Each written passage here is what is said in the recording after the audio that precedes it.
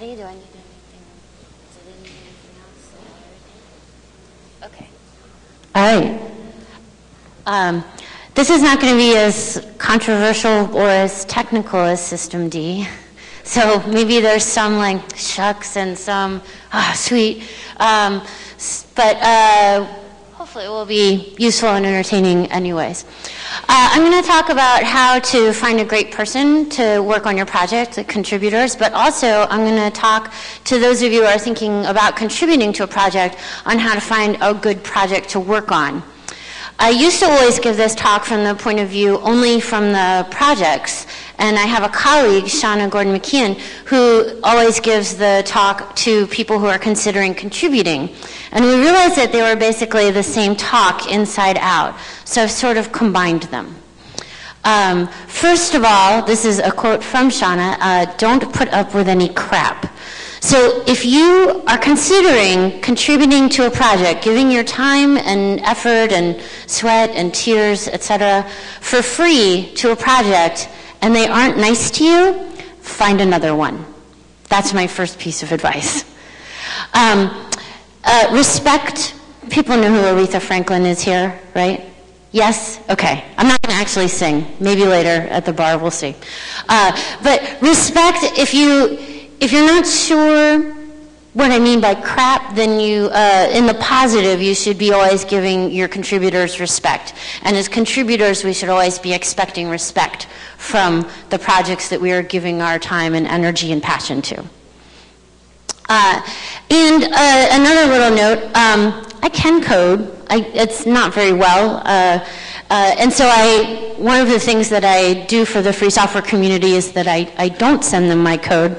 Instead, I participate in lots of other ways. So I help people sometimes who are not quite sure on how this whole patent thing works, or don't know whether or not they should blog, or how to dress up their websites so that people actually know what their project does. So I think code, we lost one.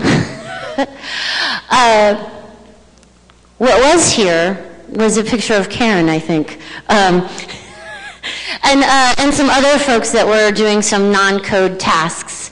I'll chalk that up to me and LibreOffice not quite connecting. But if you get folks that do non-code work for your projects, then you get all kinds of exciting things like a cake with a giant GNU on it, someone to wear the weird orange fox costume and take pictures with people, and you get nice graphics, you might get blog posts. If you're really lucky, you'll get someone to help you do fundraising so that you can pay more developers. So that was there. So first I'm going to speak mostly to projects. When a project has contributors with lots of different skills, or maybe we'll get it here. Oh, there's Karen. So I don't know what we missed on the other one. Anyway, like I said, better parties, better graphics, maybe fundraising, legal advice when we can bring lawyers over to our side, which we highly appreciate. So I think a successful software project needs to have many people helping, not only on code. So when I speak about contributors, I'm speaking about all types of contributors. So when you see coders doing tasks that are maybe not feeling natural to them, you end up with a lot of like kind of grim stuff. Do people remember seeing this picture on the internet? This is a prime example of someone doing something that isn't really in their wheelhouse, and you can see the result. It's not good. So if you know that you're a person who isn't good at writing or isn't good at graphics or doesn't think of yourself as a people person, don't do those tasks for your project. Find someone who does like doing those tasks, like a painter or what have you, and have them do it for you. So how do you go about finding these folks? I would say to start up a communication with them as soon as possible. And that means that your email on your website, like the info@yourproject.com or .org, has to be a real email that people answer. It can't be the spam account. I know a couple of projects do this. Or like one where you do everything else for like your 6-month period, and then you go and see what's in the info queue. I'm not going to call anyone out, but if you do want people to help you with your project, then your first line of communication has to be a real line of communication. And, you know, your website, there used to be, do people know the Twisted project? So it's a Python project, and they used to have this website that listed like all of the components, but it never actually said what the project did. And so anyone who was interested in Twisted had no way of knowing if they were interested. And so I asked the developer about it, the lead developer, who happened to be at my Python meetup. He used to live in Boston. And I said, hey, so what does Twisted do? And he said, take a look at the website. And I looked at this list of components, and I said, I still have no idea what Twisted is. And he said, oh, gosh. Well, maybe everyone who needs Twisted already knows about it. And I said, really? Like they left the womb, like knowing that they should go and look for the Twisted project because they'd eventually grow up to be a sysadmin that wanted to catalog logs. Okay, I think that's not likely. So if your website is not saying what your project is, then you aren't doing a great job. Going further to make it even function as more of a welcome wagon is thinking about how it would look to someone who doesn't know what you are, or that you are looking for contributors. So if you do want contributors, when people come to your website, it should say so. It should say so like maybe in big, maybe not quite obnoxious flashing letters, but it should be very readily apparent that you want all kinds of contributors. And not just code contributors. So when we blog at Media Goblin, which is one of the projects I work on, every time we thank contributors, we always thank our translators and our writers and people who helped us with fundraising and people who helped us order stickers and do all of those different things. So it's very obvious when you come to the Media Goblin website that we are open to having any type of contribution, that we're very excited to have you there. And a healthy project will be happy to help new people. So some projects have like a technical channel, and that's like the first place that you can go on IRC is their development channel. And so what happens is people download their software and they use it, and then they try to figure out how to contact the project, and then they contact the development channel or the development mailing list. And those folks, if they want to also be the welcome wagon, awesome, but if they don't, then you need to make sure there's another place for people to go, like an info or a user help or something like that. And one of the things that I think is really critical if you are getting sick of answering like the 101 types of questions about your project is to make a really good up-to-date FAQ so that people can go get the answers to those questions themselves instead of making you tired of answering, like, oh, where's the repo? Like, oh, it's, shoot, it's here, let me give it to you again.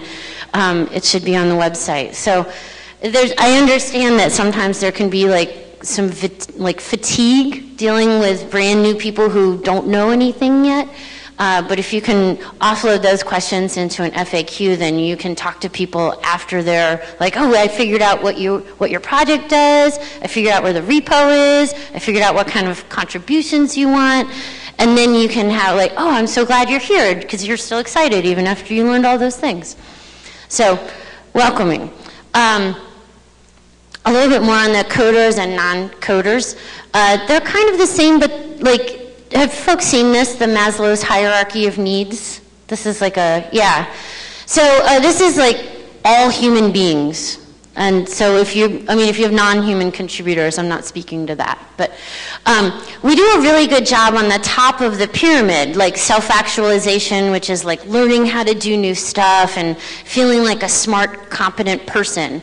And so we usually offer a lot of that when people come and contribute to our projects. We're like, oh, I'll teach you like a new programming language, or you'll learn a new framework, or whatever the details of your particular project are.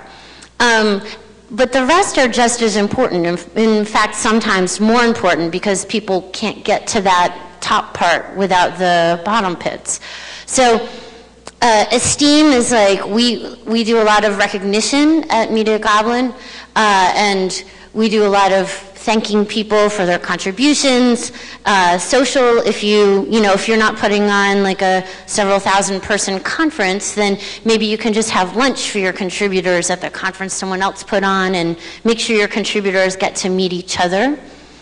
And then as you go down, if you have someone in your IRC channel that thinks, like, say, death threats are funny, you have to get rid of that person. No one is going to get to the self-actualized, like, oh, wow, I learned a new programming language. This was awesome, after getting like 19 funny death threats from that person. So safety is important. If you run an in-person group, I know there are a lot of user groups here, and I met some folks who run a Libre Planet group here. If you do meetings and you want new people to show up, they can't be at your house, because a stranger doesn't feel safe at your house, and you want your group to grow. So you should consider a public place, like a school or a library or a cafe. And then physical stuff, like obviously if you have people who need vegan food or kosher food and you're going to be hanging out long enough to eat, then you have to provide food for people. You have to provide an accessible way for people to get into the room and that type of thing. So, these are things that are true for both coders and non-coders. Like everyone's got to eat, everyone's got to feel safe in order to be in the right space to learn stuff and be a good contributing member of your community. But non-coders are also a little different. So if you're like, oh, I'm waiting for her to tell us how we can get people to help us raise money, or do writing or do any of those things. Non-coders tend to be more interested in the how instead of the why instead of the how. So like, a lot of times when we're talking with technical folks, we get really bogged down in the how. We're like, oh, it's this particular database, and I'm so into Mongo, or this type of thing. And someone who's listening who doesn't know what Mongo is, or isn't a database person, or isn't even a coder, they're like, I don't really care. But if you were to say, like, oh, we're helping folks in a resource-constrained environment get access to healthcare information. And it's like, oh, wow, that sounds like you're saving lives. Before it sounded like you were talking about a video game.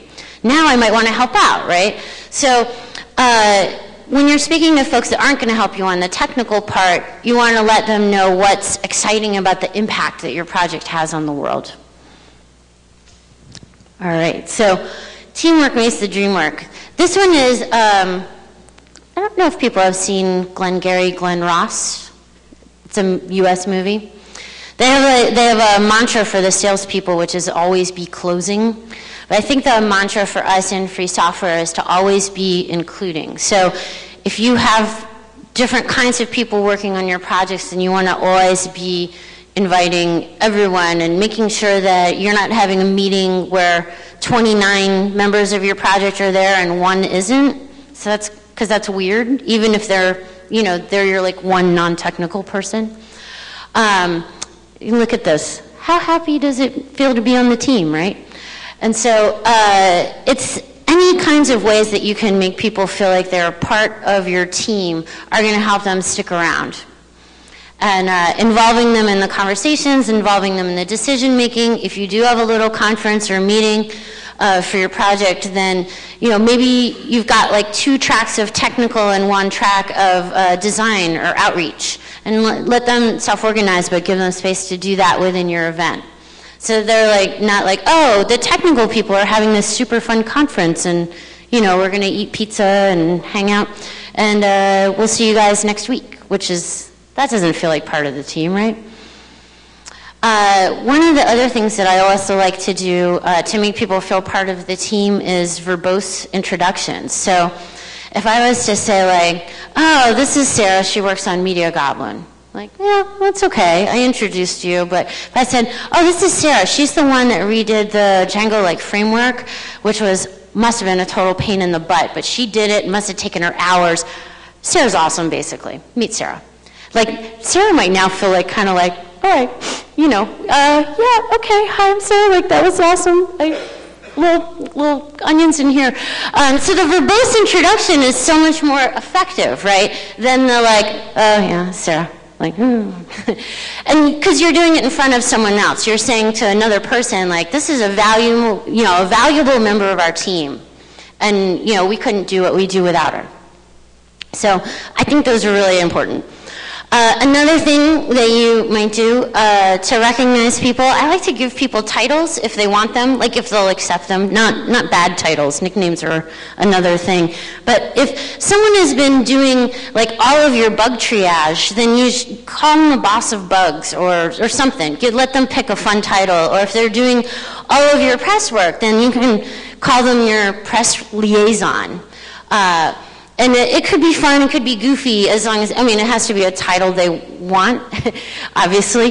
But this costs you nothing. Like introducing people verbosely, letting people have a title within your community for volunteer work that they're doing, it costs you nothing, but the reward is great.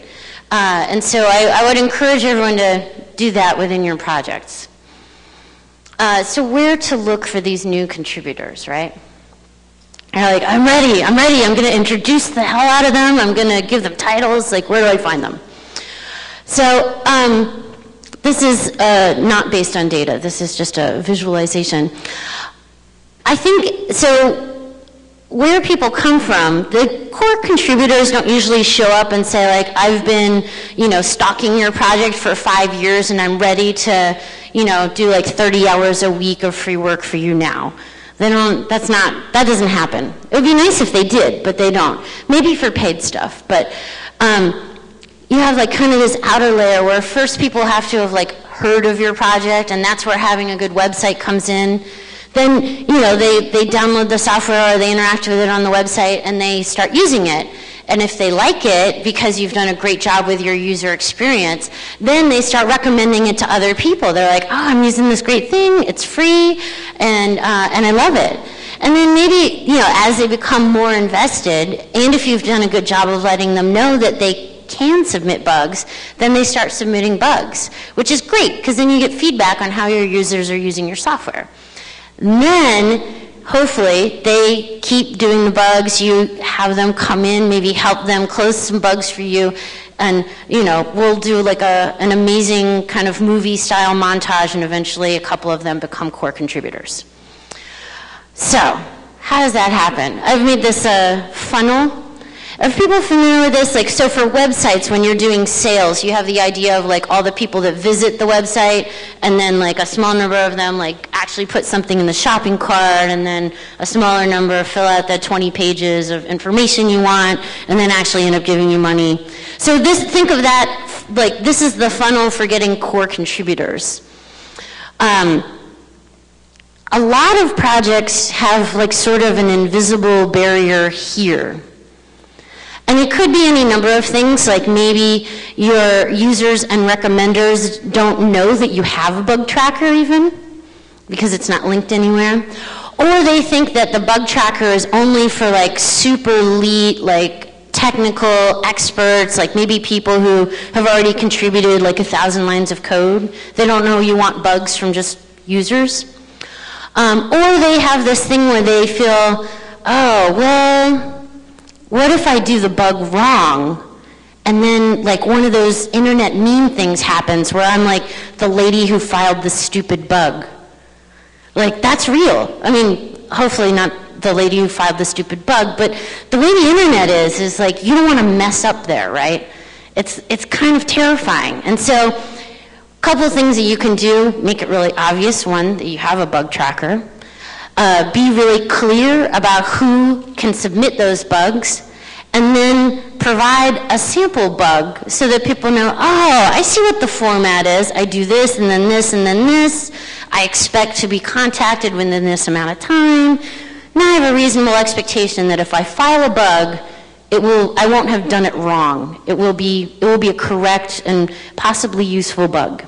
So, and you know, there could be other things going on, but I would ask a friend to try to file a bug on your project. If you are like, oh, only 3 people file bugs, and they're like, the 2 people I went to high school with and myself that started the project, then it's worth buying someone lunch and having them try to file a bug and see what happens. So, in this thing, I also have this magic, these green X's. These are interns, which are people who don't necessarily start out knowing about your software, but will learn at their internship. There are a lot of great internships out there, and I'm going to talk about that more on the other end, but basically, when we talked about the self-actualization, the learning, the becoming smarter, schools are full of people that want to do those things. So they're really great places to look for people who want to work on your project. And there are a couple of notable ones, which I'll get to in a bit. Also, if you're having trouble finding people for specific tasks, then you can reach out to your friends of friends, like your folks at your pickup frisbee game or whatever it is that you do that's like a little bit further away from your free software work, and see if does anyone know how to do magazine ads? We're thinking of doing one. Or does anyone want to take a crack at posting some stuff on our blog? And so if you ask friends or friends, you might have to maybe fix their computer or do something for them or bake them cookies. But it's a good trade, I think. So we'll get into them mostly for contributors. I think it's really important to find something that is interesting to you. If you're a contributor looking for a new project, and I don't recommend working on a project where you don't know what they're doing, like what the impact is in the world, because you're not going to be very motivated. And you might even find out it's terrible. They're drowning puppies and they made an app or something, which is whew. So I would find something that is interesting to you and is aligned with your other stuff. So maybe if you're a musician and you're looking for a project to get involved with, then you might try Music Brains or something like that, where you're oh, I know about music, so I'll bring some domain-specific expertise, and then I might learn some stuff about software while I'm at it. Or if you're an artist, you can come tell us at Media Goblin how you think we're doing. Or if you're a nurse and you want to work on healthcare stuff, maybe OpenMRS would be a great project for you to take a look at. So find something that is interesting to you, not just because I hear there's money in that software stuff, because that's not gonna carry through long enough to keep you excited. A lot of projects will have some hoops and some barriers to entry. Some of those are reasonable and some are not. You should expect to have to sign up for the mailing list. You should expect a project to not give you access to write stuff to the repo immediately. You should not expect to be told, we'll get back to you about your patch within a year. That's not an acceptable barrier. Maybe a couple weeks, depending on how busy the project is. And you can tell, even if a project won't tell you, you can see how long it takes them to get back to other people on their bugs. So, find an acceptable level of barrier to entry. Another thing I think that's really important is seeing if the project's current contributors are happy. Every project has its kind of lost teeth stories and black marks and things that didn't go so well. But if a project has only those kinds of stories, then unless you really love drama, this may not be a great project for you. It also, I think, when people are constantly venting or sniping or crap talking the project that they're involved with, then it's probably a project that isn't doing a good job of giving people an opportunity to speak up within proper channels. And so, I think that a project where you get to lend your expertise but also your opinion and have some influence on the direction of the project and the processes in getting things done is going to be more rewarding for you as a contributor. So I think that's a red flag when like you find like people X project and they're always at the bar like, and then he did this and it was terrible and then this happened and then we had to get rid of him and it's like, oh, is there anything good that's happened this year? No, okay. So look for projects where the current contributors have some stories, some things they're excited about. Another thing I would look at is are projects teaching people to fish? And maybe you've heard this thing like if you give someone a fish, then they eat for the day, and if you teach people to fish, then they get to eat for a lifetime.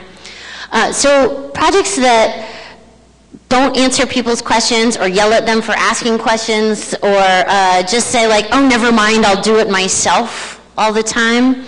Eventually, you're not really going to learn very many things at a project like that. So I would look for projects that are excited to get questions and excited to help people find the solution and figure out how to do the work themselves. So, how some other folks have found great projects. I would say look for a code of conduct or some sort of like, hey, here's our mission and we want people involved. And there are sample codes of conduct for projects, for software projects online if you want one. Look for participation in outreach programs. I would say the GNOME, now known as Outreachy, is a fantastic place, whether you get involved either through the internship or you see a project that has clearly done the work to figure out how to bring in new people, then you can get involved with them. You know that they already understand how mentoring works, they already understand like what kinds of questions new people are gonna have, and they've been vetted by the fine folks at Outreachy. So that's a really great place to find a good project. Another one, so this is a little bit more, Molly made this little graph showing, this is particularly for folks who are looking to contribute in a non-code way. And so these are the first 7 years of the GNOME Outreach Program for Women project and the percentage of non-coding interns. And so there's, I don't want people to think you have to code to be able to contribute to free software. There are lots of projects that need lots of things besides code. Of course, you can also code. That's fine too. They'll still take that. Speaking of code, Google Summer of Code does just take coders, so far as I'm aware, and they also pay money. So in addition, like GNOME pays money, or Outreachy pays money, and Google will pay you money to intern. So it's not a bad place to start, right? And there are a ton of projects that have been involved with the Google Summer of Code, like previously or currently, and all of them have gone through the process of figuring out how to mentor new people and show them what's going on with their code base and answer questions for folks that are like, I have no idea what you guys are doing here, but I showed up to help. So those are all good places to find projects that are prepared for new people. Open Hatch. We also have, I'm on the board there, so I'm a little biased, but we have a directory of bite-sized bugs. So projects that have decided that they would like new contributors to come in, grab bite-sized bugs, become familiar with the whole process of submitting a patch and communicating with the project, and hopefully to do more, but they might just do the bite-sized bugs. And we have a list of recommended projects. We like to call Open Hatch Free Software's welcoming committee.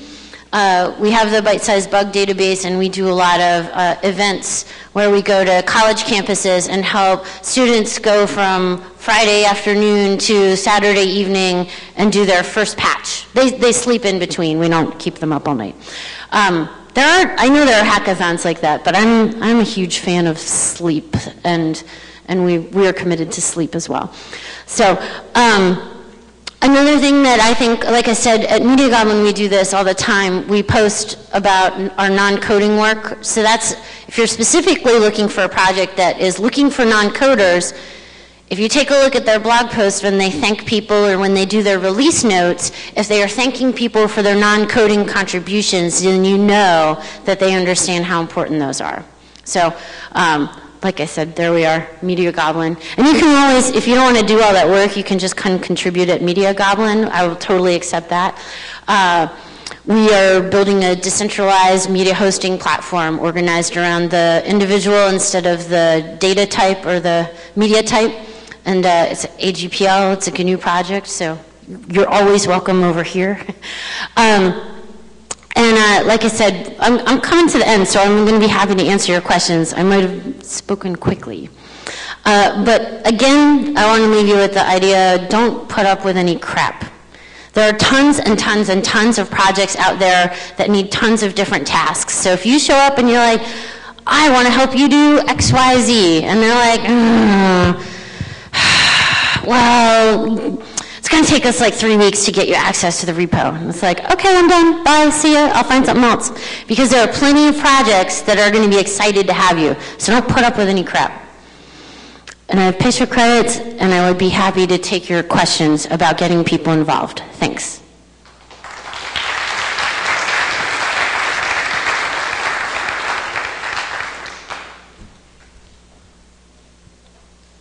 Oh, one here. Oh, he speaks English. I'll be able to understand Randall's question. Thanks, Nick. Just kidding. A couple of points that occurred to me while I was listening to your talk. One is that when projects are sometimes pitched to Floss Weekly, my show, I go to the website, and sometimes it's just like gobbledygook, and I end up getting a better idea of the project by going to the Wikipedia page about it. But that says, if you don't have your elevator pitch on your front page, if you can't describe what's going on in 30 seconds, your website's broken, and it really is broken. Oh, yeah. And the second thing is that in terms of interesting job titles, for my current primary client, most of what I'm doing is going through and looking for all the times they took shortcuts. We call that technical debt. So my job title right now is Technical Debt Collector.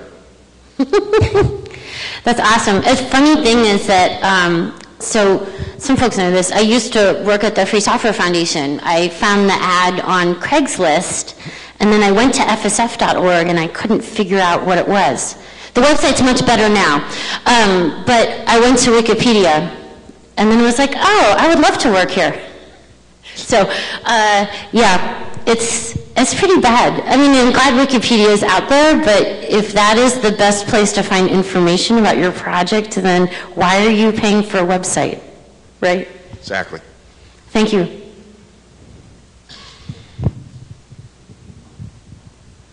Other questions? Comments? Other stuff? Does anyone want to take a minute to tell us that your project is looking for people? So if there are people looking for projects, they can come find you? Yeah? Awesome.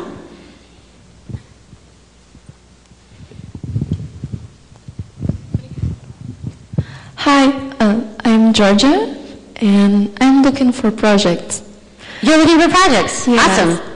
Well, my question is, I am not in, well, how can I say? I am finishing school. I make management IT, and I am not really I don't know a lot of technical things. Like, I'm not a programmer. I was working as a tester for years, and I am trying to change my career for something more like business analyst or something like this, because I am really good to talk and listen, and I really like technology, but I am more talkative, I would say. So, do you have some tips for me? So a project you might find really interesting that sort of brings the analyzing and the understanding of how software gets built, even if you're not building it, would be Bitergia. And they're based in Spain, and what they do is analytics for free software projects. And it's all free software tools, and so it helps free software projects improve their outreach and their support. So they're just, that's what they do, is they crunch numbers and they build new tools for people to crunch numbers to help them improve their free software projects. Oh, so that one might be fun to check out. If you were looking for something local, I don't know where you live, but In my town, we have like meetup groups and things like that, and those are really good places to start and find a project that is interested in that specific skill. All right, thank you. Yeah. I might need to ask you to tell me. Yeah, you can email me. All right, because I couldn't understand the name in Spain. Oh, Deb at Eximius Productions. What? Oh, Bitergia. Bitergia. And their logo is an orange owl. So that's how you know you'll find the right one. B-I-T? B-I-T. Yes. E-R-G-I-A. And then I see Karen is over here too, maybe so. All right, thank you. I'm yeah, sorry. Thanks so much. No, and email me if you want. If I think of something else, I'll let you know. All right, thanks a lot, and congratulations.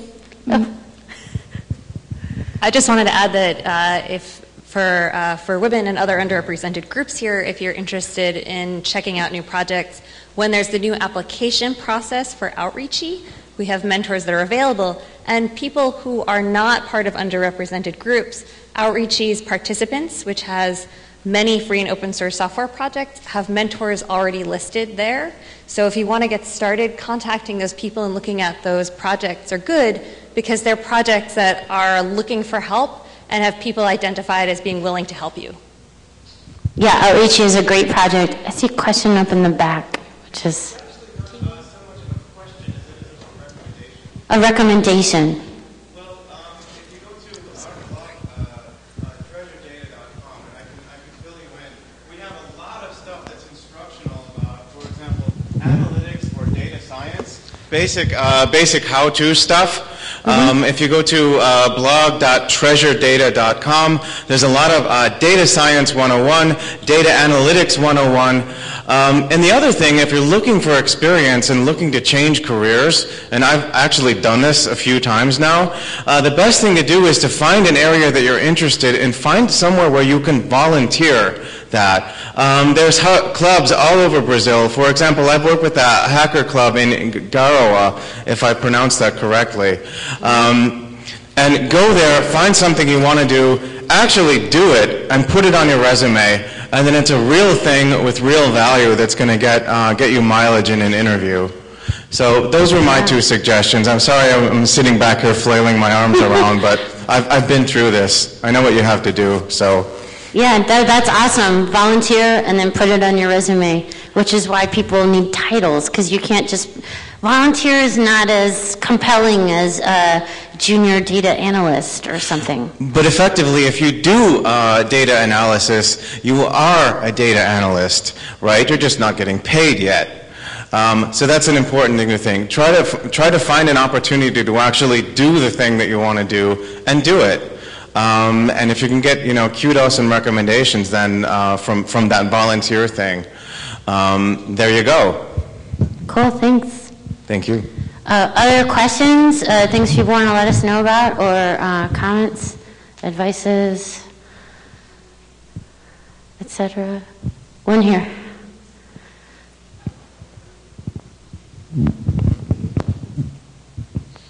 I just thought I would share, since you asked if there are also projects looking for people. I thought I would mention, because often things are happening around us and we don't know about them. So I'm a PhD student in Rio de Janeiro. So I work at the Lab Lua department for the Lua programming language, which is a programming language that was created in Brazil and it's used worldwide. And even a lot of people here don't know about it. And I am the developer of the package manager for Lua. So, which is an open project, which is always welcome it's always welcoming new developers, and we are participating in this year's Google Summer of Code. So, applications have the program has already started for this year, but if anyone's interested, you can always apply next year. So, and I'm mentoring students now, and there's always opportunities there, and so I would just drop it here, a note about the lab and the stuff that we're doing, and the possibilities there are open there. And of course, the department is also always accepting new students if they want to work with the Lua language as well. Awesome. Thanks for sharing. All right. Anything else? I have no idea how I did on time. I had like 2 double espressos today, so I expect it was fast. Okay. All right. Great. Thanks so much, you guys. And go find each other.